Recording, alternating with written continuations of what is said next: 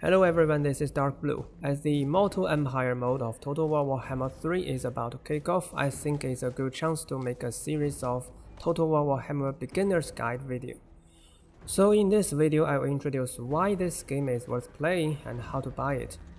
And in the end, I will also explain the purpose of this video series. So why should you play Total War Warhammer? The whole Total War series is unique. It combines turn-based strategy game and real-time strategy game.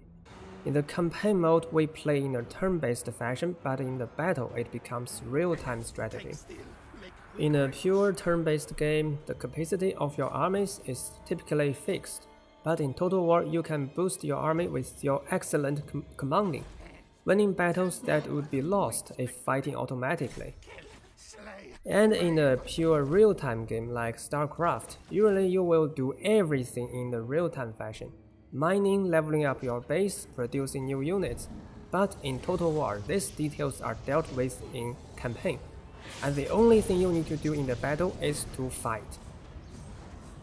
So in this way, Total War consists of these two parts, and it's interesting. It's definitely worth trying if you like strategy games.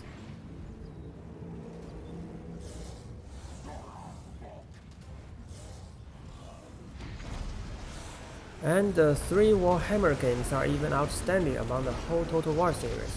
This is of course partly because of the fascinating Warhammer world. And the newest few games from the series are almost all Warhammer. The only exception with enough effort from say is 3 Kingdoms, which is also great. Since they are the newest, you can at least expect good appearance and a modern gaming system. No matter whether these games are good for old fans, they are good for beginners. And come on, Warhammer is a world with magic. In historical Total War, you have only soldiers with different weapons or on the back of horses. But in Warhammer, you can have literally beasts, monsters, flying beasts and monsters, and magic. This might make it hard to balance, but the game is more fun. And the game is for fun, right? Anyway, I strongly recommend Total War Warhammer series, but you may find it puzzling how to buy this game, as there are really too many DLCs. So time for purchasing suggestion. So now this series consists of 3 games, each one with many DLCs. These 3 games are not entirely independent. If you have more than one on your account, you can unlock some special mode. For example, Warhammer 1 and 2 each has an independent campaign, but if you have both of them, you can play Mortal Empire campaign, which contains the world and factions of both 2 games. And the Immortal Empire consists of all 3 games. And then DLCs. There are mainly 3 kinds. One that is free, also called FLC. It adds only to one existing faction the following content: 1 legendary lord and some units that can be used by the entire faction. And the second one adds these things to 2 factions that are against each other. And the last kind will contain everything in a totally new faction. Let's say you don't want to play these new legendary lords for now. Will these DLCs bring any difference? Yes, they give you new units that can be used by the entire faction. And the newly added legendary lords will act in the campaign controlled by CPU. Their place would otherwise be some non-legendary lords or even no one, and this difference can influence your campaign strategy.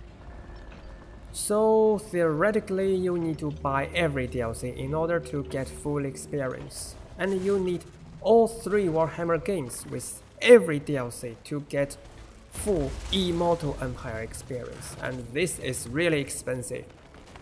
Well, there will be differences in your game without some DLCs, but this game is still worth playing anyway, so you can download all FLCs, and then wait for sales to buy other DLCs if you really like this game. And Mortal or Immortal Empire are not for beginners anyway. You will most likely spend much time on independent campaign. And some of my personal suggestions. Warhammer 2 is better balanced than Warhammer 3, which is still being developed.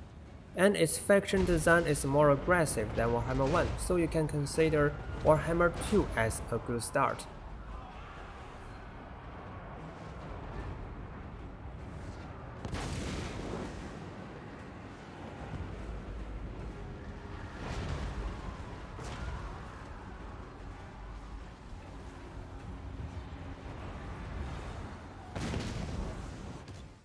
That's all for purchasing advice. Now let's talk about my beginner's guide. We know almost all strategy games are demanding. This game is not an exception. So there have been many Total War tutorials already. So what's unique of my guide then? Well, there have been basic mechanics guide in a, well, very basic way.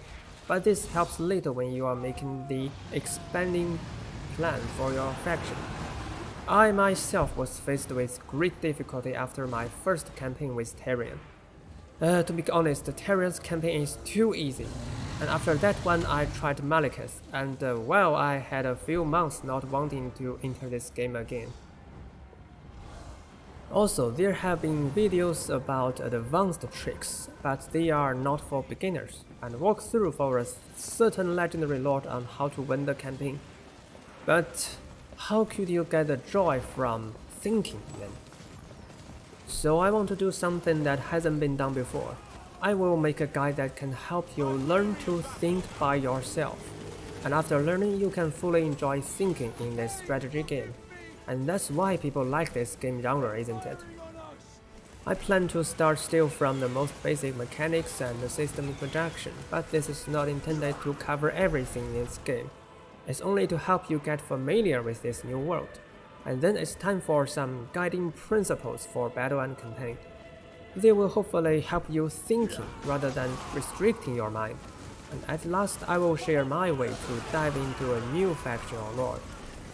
And after this whole tutorial, you may be capable of trying every lord in every faction under normal difficulty. You can think, make your own plans and bring them into reality. But if you seek more advanced knowledge, you should turn to others' existing tutorials. Anyway, Total War series always welcomes you. Next time we'll begin from Tyrion's tutorial campaign. See you around, thanks for watching.